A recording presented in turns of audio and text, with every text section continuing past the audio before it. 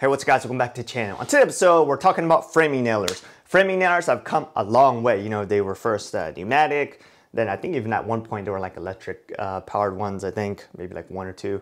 And then they were gas, and now they're battery powered. So we're gonna be talking about battery powered framing nailers, specifically this one right here, the 21 degrees plastic collated brushless framing nailer from DeWALT.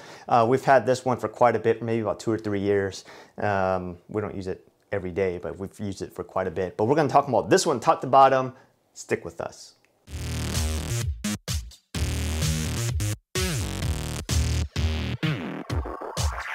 All right guys, like I mentioned earlier, this right here is DeWALT's 21 degrees plastic collated full round headed framing nailer. Model number on this one I believe is DCN21PL, okay? This one is the second framing nailer that we've had from DeWALT. The first one that we had is right here.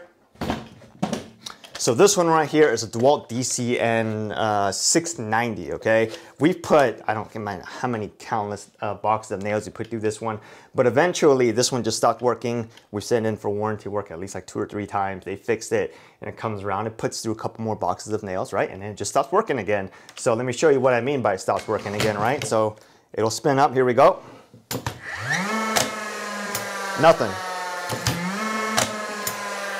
Nothing.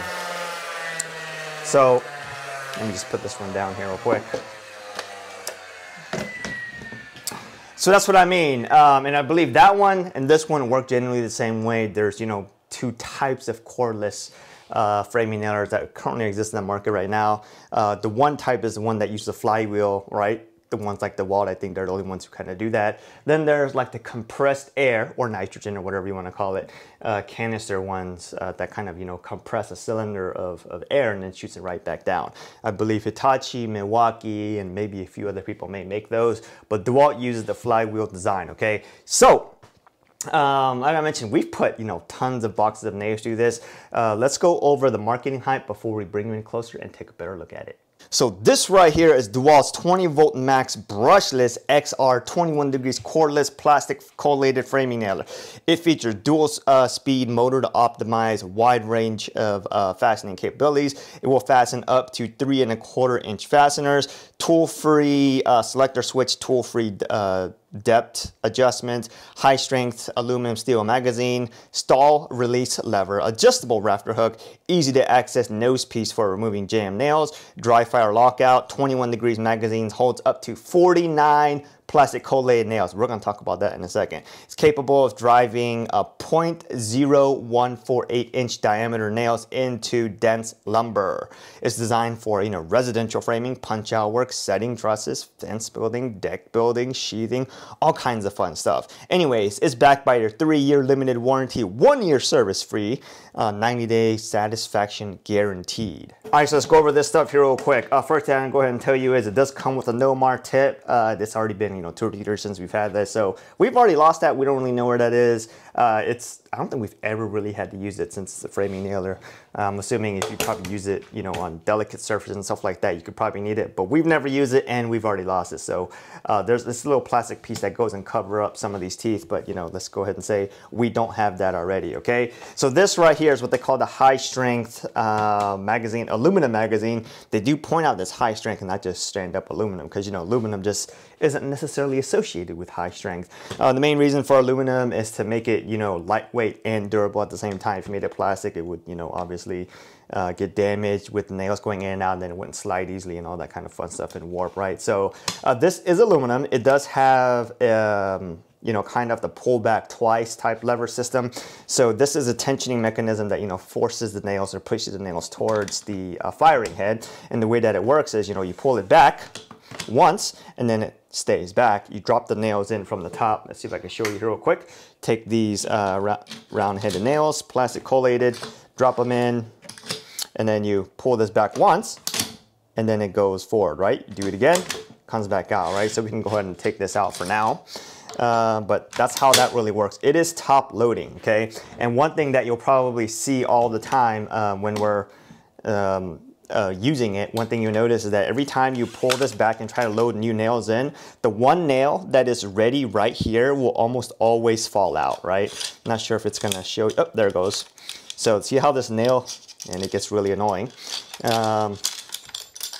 There's always one nail that's always right here, and whenever you go back to load it or reload it, it always falls out. You'll see it as we go through some of the clips of actually using it, right? But that actually gets, you know, a little bit annoying. Not annoying enough to not use it, but that's how that really works here, okay? So speaking of nail clips, so this nail clip I believe is about 25. This one's from DeWALT. A lot of them, you know, generally have somewhere similar, close to the same number of nails. But the DeWALT branded one, this is the 3-inch framing nails, ACQ coated, but not, still shouldn't be used in pressure treated lumber. 25 nails, this magazine holds 49. All right, so just think about that and tell me what you think is wrong with that. The thing that's wrong with that right now is even the DeWALT branded ones, right, are 25. If this magazine holds 49, you can really only fit one strip of nails in there, right? Because, you know, 25 plus 25 equals what? 50. So you can't fit a secondary strip of nails in there, right? It just doesn't work, right? The way to make this work is you would have to go ahead and tear off maybe 2 nails off of each strip to do that in order to load 2 strips of nails in there. That is, I would call a significant design flaw, because, you know, if you're moving fast, who's gonna have time to, you know, pick up a strip of nails, rip off 2 pieces, and then put it in? It just doesn't make sense. You could, you know, get the box of nails and just cut off 2 from every one, but now then you're gonna be loading in, let's say, I don't know what, 48 or 46 or whatever it is on here each time, and that's just more time consuming, stuff like that. So that's just a problem that I noticed. It seems like a really strange problem. They could have just fixed that by either making this hold, you know, 1 or 2 more, or, you know, just putting 1 or 2 less nails on each strip. So even some of the Grip Right ones and other branded ones, I noticed will still do that, so it doesn't really hold 2 strips. You could argue they kind of made it more compact so it fits in the tighter places and stuff like that, but the part that really matters here is between this and here. Will it fit between stud base? Yes. Problem between this and here, it will fit between stud base, but this nail clip, yes, it will sometimes get in the way if it's too long, but just did want to point that out because it gets really annoying when you're trying to move really fast, and because you can only fit 1 strip of nails in here, what I usually find myself doing is just fire a few, like after you put a new one in, then grab another one and put it in, right? So usually you just end up grabbing 2 with one hand, right? Put one in, fire 1 or 2, put another one in. It's just something that you have to work around. Seems just a little bit annoying where they could have easily fixed that, right? So the spring mechanism in here is obviously a little metal coil that's round up that makes it go back and forth. Haven't had any issues with that, okay? Moving around to the back side here. This is where the Allen key or hex wrench is stored for this magazine. If you did want to pull it apart and unjam some nails, no real problems there. On this handle part right here, there is a lockout mechanism. So if you press it in from this side, it is locked. You can't spin it, no problem. This is the trigger. Obviously, it's not variable speed on a framing nailer. Nothing to worry about there. This right here is a 360 degrees rafter hook. I did actually find to work really well. It is, you know, all plastic, so you know, it hasn't broken off yet, but it does lock into, you know, semi-lock there, lock here, and lock here. So it kind of locks here, so it's easy to kind of place on 2x framing lumber. It's real easy. You can obviously get it out the way pretty quickly, okay? All this black stuff here is rubber over molded, as you would expect. And let's talk about this front part here. Hopefully it comes out well. But this front part here has 2 speeds, okay? So if you move it over to power level 1, or mode 1 as some people call it, it's suitable for driving up to 2-inch nails according to, let's say, the manual, right? I'm gonna go ahead and tell you, I rarely ever, if never, use it on power mode 1. Even if we are using 2-inch nails, we're still using it on speed 2, because, you know, I don't think anybody would ever really use it on speed 1. I don't even know if they make 1.5-inch nails or 1-inch nails, but you probably could if you do that, but we just don't really have any need to do that. So we're almost always using it on speed 2. You can kind of put it in the middle, right, where it's not all the way, and it kind of gives it this weird feeling, but, you know, it's really designed to be on speed 1 or speed 2.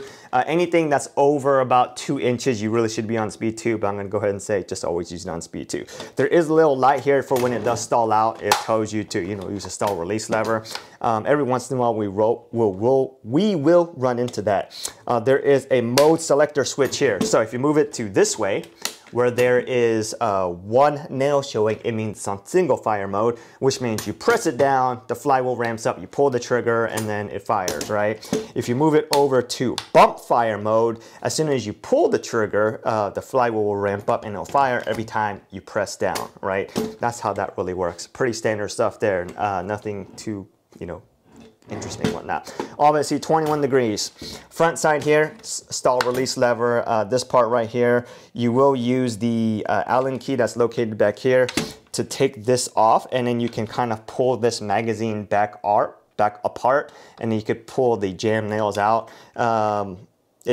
It's light. You still need the tool to kind of do that, but it doesn't jam too often. The more frequent thing that happens with this is it just doesn't sink the nails as much, not as much jamming. We've had it jam, you know, a couple of times, not enough times for us to stop using it, but you know, it does happen. This right here is a tool-free depth adjustment guide. You know, you could spin it one direction or another direction if you did want to figure out how much you did want it to sink, right? You can kind of tell. Here, let me show you right here as I move it. You see how this part here is, you know, going up or down.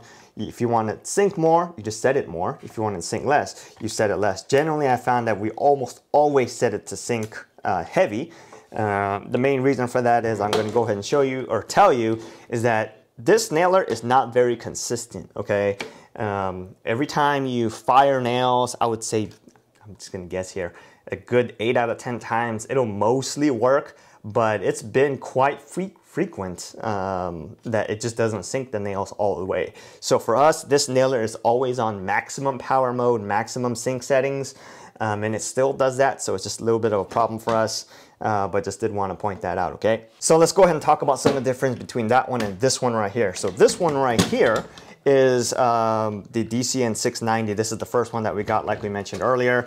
This one actually takes clipped framing nails. So this one here, we've been using paslode nails since we had a bunch of paslode nails left over from our paslode gun. But it takes, was it not plastic collated, the paper strip nails. Some people like one or the other. It doesn't really matter to us. Obviously, the plastic collated ones take full head nails, and this one takes, you know, clip nails. There's some benefits to each one, whatever you may be. We're just using with whatever we have on hand, right? Since we've had a bunch of these left, we're still kind of using that. The other benefit to the paper collated strip nails is that every time you're firing nails, you're not shooting off little bits and pieces of plastic from the plastic collated in all directions, right? So if you do a bunch of framing, you're going to realize there's a bunch of these like plastic pieces everywhere. That's because it's coming from what's holding the nails. So there's not too much of a difference, right? Except besides, you know, this one takes nails in, you load them in from the back, and it kind of uses this thing back here that kind of holds it back here when you're using it, right? You can do that, kind of loads it in. Other than that, everything else is pretty much the same, okay? Just did want to point that out. But like I mentioned earlier, this one has, you know, had a lot of problems since we've used it. We've, you know, had to, this one is far less consistent. It feels less powerful, even if it is the same amount of powerful, it just feels less powerful, and it just doesn't seem to work as well, right? Like I mentioned, we already had warranted 2 or 3 times. This one here, single fire, bump fire mode, this one does not have 2 speed settings. And that's one of the reasons why whenever this started having problems right away, we picked up this other one because it said 2 speed. We thought that it would be more consistent in driving nails better, but that was not obviously the case, okay? With that being said, I will go ahead and point out one additional thing. So right here, usually on gas-powered ones or even pneumatic ones, every time you fire a nail, there's usually something coming out, right? Like either gas or air, whatever it is. So if you're moving from pneumatic, when you're firing nails, there's going to be nothing coming out from here. This head doesn't swivel because there's nothing to happen there, right? Even if you're using gas one, it's going to be like venting and stuff happening, not on this one. So this is pretty just plastic, doesn't really move. There's lights on here sometimes that go ahead and tell you that it's stalled right here. This one's right here. But that's one thing I noticed, so that's something obviously convenient, right?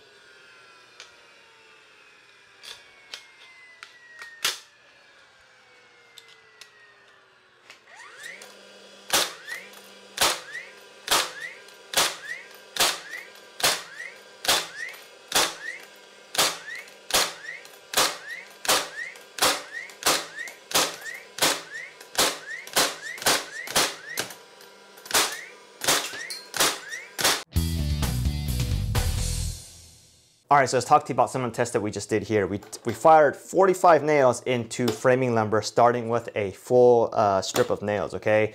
And they're roughly about 1 inch apart. We did 45 with single fire and 45 with bump fire. Let's talk to you a little bit about that each, right? So the main reason behind that is we wanted to get through at least one whole clip of nails and then also reload and see how that really goes. We're measuring right now the time it takes, the number of jams, the number that are sunk, and number that are proud, right? So let's go ahead and take a look at those numbers. On single fire mode, using these 3-inch ACQ coated plastic collated framing nails, it left 8 of them proud, 37 of them sunk, and then 0 jams. It took roughly about 107.16 seconds to get that done. So the way that we're saying proud is, you know, obviously it's something that didn't sink all the way, whether it's sub-sunk or sunk flat or whatnot, we just called them sunk, and 0 jams, which is interesting because on single fire mode, you definitely seem to get less jams. I'm just going to tell you that from using this tool for the last couple years. So on bump fire mode, we did also, you know, start with the full strip of nails. It got left 9 proud, 36 sunk, and then 1 jam. Took roughly about 64.47 seconds. And as you saw, or hopefully you saw, in bump fire mode, it ran into one strange issue where it was going and then the firing pin was nailing. It was still firing off, but none of the nails were getting hit or sunk, right? Or there was just no nails coming out. So we just kind of pulled it back, reset it, and let it go again. It started coming back away, going back there again. So that wasted like 12 to 15 seconds, but it was still significantly faster than doing it the other way, right? So we did use a 4-amp-hour battery to do that. On something like this, it's probably not going to be as critical in terms of battery amp hours, but did want to point that out, right? So remember, each strip takes about 25 nails and we fired about 45 nails. So we're not sure how we're going to do the total performance score here, but the most important thing to me on a framing nailer is, number 1, is it consistent? And number 2, does it have enough power? So we're going to try to figure out how to rank that kind of stuff or whatnot. Like I mentioned earlier, this one will do up to 3¼ inch nails. I will go ahead and tell you right now, 3¼ inch nails. This one does not sink all the way. I still wish we had some 3¼ inch nails. If we don't have any, I'll see if I can find some, maybe probably get some clips or whatnot. But it just will not sink them all the way. The maximum size we've had the best luck with here is about 3 inches. 2-inch nails will work also, just not as well, okay? So that's what's really going on here with that. So let's go ahead and close the video. What can we say about this tool? So this tool, we obviously bought this tool. This tool is not sponsored, or video is not sponsored. Nobody sent this to us, but it is a good tool. Would I go out and buy this tool again? Personally, not really, mainly because I feel like there are other better options on the market, right? If you're only in the DeWALT platform and you need a framing nailer, yeah, you could probably get away with doing this as if you're not doing like super production work or whatnot and just going bam, bam, bam, bam, bam, right? You could probably get away with it. Even if you are doing it, you could probably maybe get away with it. But I would probably, if you're not stuck to the brand, like I said, I would probably have other options out there. The best one I've had luck with so far is Metabo HPT or the Hitachi one, multi-volt one. That one seems to be the most consistent, the most smooth, and just better all around. The biggest issues I have with this one is it's not always consistent, as you could say. Like the first few that you saw, you could blame it on a human error or going too fast, whatever. It's just not always consistent. And even in just general usage, it just doesn't seem that consistent as fast, right? And also, as you probably saw, every time we tried to pull it back to load one in there, one nail always falls out. It's just something weird going on with this. It's just always been doing that, but that's what's really going on with it, okay? So, like I said, if you're in the DeWALT brand, you could probably go ahead and get away with it. If you're not low to that brand or whatever by any means, there's, like I said, probably better options, right? The Milwaukee one's okay too, but I'm just saying the Metabo HPT one, they just did something right with that. I don't know what it is. It just seems to work consistently the most and doesn't have the least amount of seems to have the least amount of problems. Like I mentioned, the first one that we had a lot of problems. We've warrantied it, serviced it multiple times. I'm assuming this one, if we use it enough times, it'll probably have the same type of problem. I'm sure you could probably replace some, I don't know, firing pins, springs, or whatever is causing it to do that, but ain't nobody got time for that, right? So the biggest downside to the flywheel design is obviously you have to let it ramp up before you fire it. The gun will let you fire the pin or fire it without having ramped up all the way. Okay, that, I don't know if it's a, you could call it a design flaw or whatnot, but it'll let you fire it without sinking the nail fully. Does that make sense? So that is something you do have to watch out for, and that is very big apparent in the numbers, right? Because it took about 107.16 seconds to fire in single fire mode 45 nails, whereas in bump fire mode took about 64.47 seconds, even with the, let's say, 15-second delay of one having issues with the nail being in the slot to fire or whatnot, right? So there is that. Obviously, this nailer weighs in at a whopping 8.59 pounds. Without a battery and nails, once you put battery and nails in there, it does get a bit heavier, so obviously you just have to figure that out. I'm just here to give you numbers. We're going to be, the main reason we're reviewing this nailer is because obviously we've had it for 2 or 3 years and that's how it kind of works out so far. But we're also going to be reviewing other nailers that we've currently had and used and see how they really stack up against each other. So hope you guys stay tuned for some of this other stuff. Hope this video helped you guys out. Otherwise, have a great day and we'll see you guys next time.